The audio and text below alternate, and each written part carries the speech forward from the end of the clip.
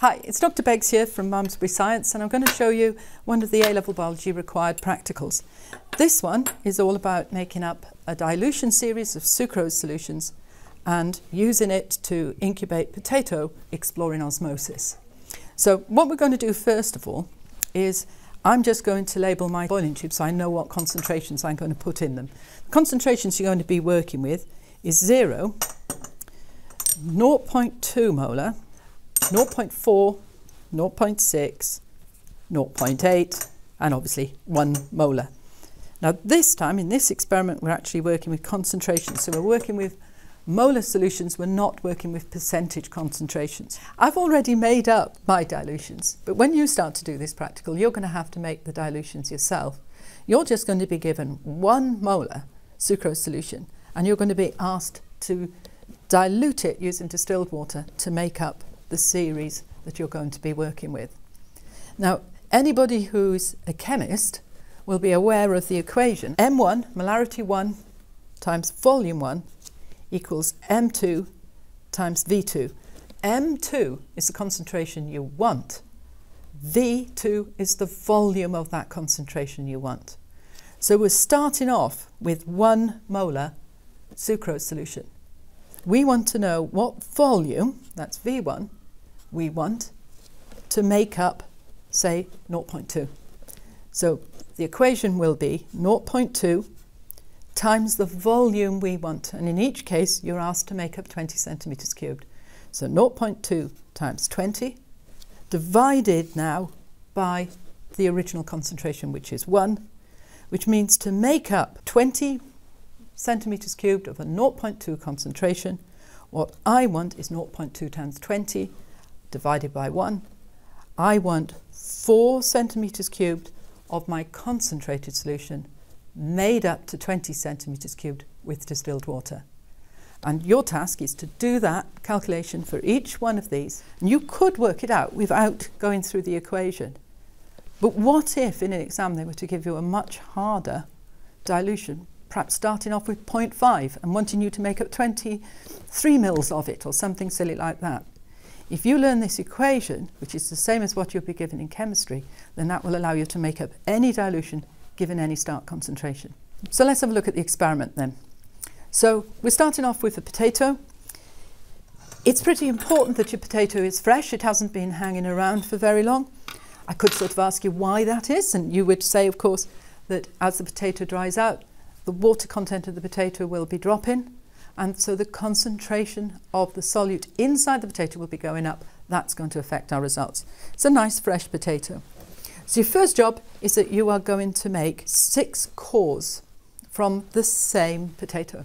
And that, of course, is something else that you need to think about.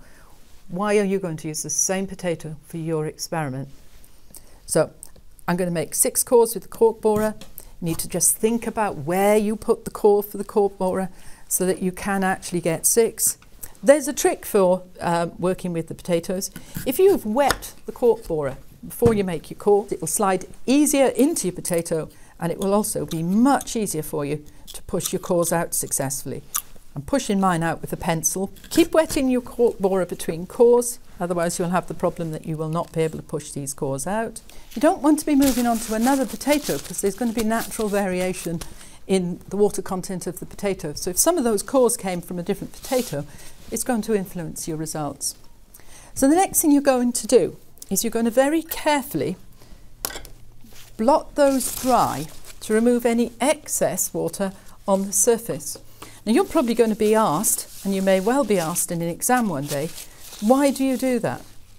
You don't want excess water because the excess water will be present in varying amounts in your initial mass of your potatoes. So once you've removed your cores, your next thing you're going to use, using a scalpel, is to remove the skins. That's another question you might be asked. Why are you going to remove the skins? Because the skins of that potato are more or less waterproof, and you want to be able to have osmosis occurring throughout the potato piece. So for this experiment you don't have to have exactly the same length of the potato cylinders, but it's not a bad idea to have them fairly uniform so that your surface area of cells exposed remains roughly the same throughout. Before I take the mass of those, I'm just going to prepare myself a table.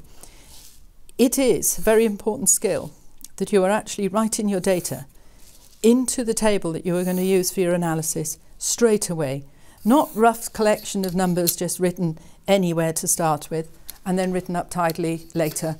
Produce yourself a tidy table. It's going to save you time, and also it's going to save any confusion. So what are we recording here? Well, we have concentration of sucrose. That, of course, is in moles. We have initial mass, which of course will be in grams. We have final mass, which of course will be in grams. We have change in mass, which is in grams. And then we have percentage change, which you're going to calculate at the end. This idea of percentage change reoccurs in biology time and time again. By calculating a percentage change, you are able to compare different masses, different lengths, different concentrations, completely different experiments. If you don't calculate percentage change, then your results, your change in mass, apply only to that potato, only to that core. So let's get the masses of them. And as I weigh them, I'm going to put each one into its correct tube. So just check that I'm zeroed, and my first reading there is 2.77. 2.77 is going into 0. Next one, check it's 0, 2.76, that's going into 0.2. Next one, 2.83 into 0.4. The next one, 2.88 going into 0.6. And the next one, 2.67 going into 0.8. And finally, the last one, 3.05 going into 1. And notice, even though they came from the same potato and they're all the same length, they're all slightly different masses. If this became excessively wet while I was doing it from the potatoes, or there was any dirt on this, I'd have to wipe that pan off and make sure that I tear the scale so I could start again. So now what I'm going to do is I'm going to add my solutions. So without too much delay, because those will be drying out all of the time, I need to measure out my 20 centimetres cubed of each of my solution and get them topped up. For this part of this experiment, I'm just using a measuring cylinder, not using a graduated pipette, so I'm not being really precise about the volumes that I'm putting in. What matters here is the difference between the concentration of the solution that the potato is bathed in and the concentration of the solute inside the potato. As long as the potato is completely immersed in the solution, the results will be the same. So that's my last but one, and then just got the 1 molar to go. So the most concentrated solution is going into my measuring cylinder last.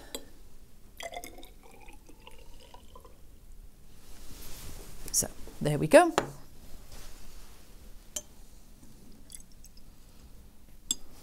So now the entire thing, all of these can go simultaneously into the water bath, and they're going to stay there for precisely 20 minutes. So let's start the clock on them, and that will give me time to tidy up all my area, get ready for weighing the masses in 20 minutes time. Okay, so my 20 minutes is up. I've removed my tubes from the water bath. Just need to get rid of the water. You'd of course be able to do this with the sink. I'm just going to pour these off into here. Handling these tubes as little as possible, I'm going to put each tube on a paper towel next to its concentration. So I've labelled the paper towel. As quick as I can, just pour away the water and pop the tubes onto a paper towel. Now, as we were saying before we started, you do need to make sure that these are dry, and now especially more so because they've been in the water bath. Just need to make sure that we remove any excess water from the surface of the potato chips that could appear as an increase in mass. And in fact, we've really got to be very concerned about that, because it wouldn't even be a consistent increase in mass. Each one would have a different amount of water on the surface, and so the mass would be affected by a different amount each time. I'm just going to quickly but carefully reweigh each one, and I'm going to record this in my final mass. Now, because I labelled my paper towel, there's no worry. I'm not going to get confused with these. We've weighed the potatoes, so we've got the final mass and the initial mass. We've calculated the change of mass, that's the final mass minus the initial mass, and we've calculated percentage change. So the percentage change for each one is the change in mass divided by the initial mass times 100. So now we just need to plot that data, and I've started doing the graph here, just need to finish it off. So what we're actually plotting is the sucrose concentration on the x-axis, because that's obviously what we changed, so sucrose concentration in moles, and the percentage change in mass on the y-axis. And this time we are splitting, for this type of graph, you're putting the x-axis across the centre where 0 is, positive above, negative below. That's very important when you come to actually describe this graph later. Now, because this is biological data and you cannot predict with confidence any of the readings between the readings that you've actually measured, I'm just going to join these points of a straight line. But actually, this is pretty good data for this experiment. So you may feel more comfortable with a line of best fit, but biology, I tend to join the points of a straight line. So what we're really interested now is where does this line cross the x-axis, and it's crossing at 0.3 moles. At that point there was no increase in mass and no decrease in mass, so that is the concentration of the solute inside the potato.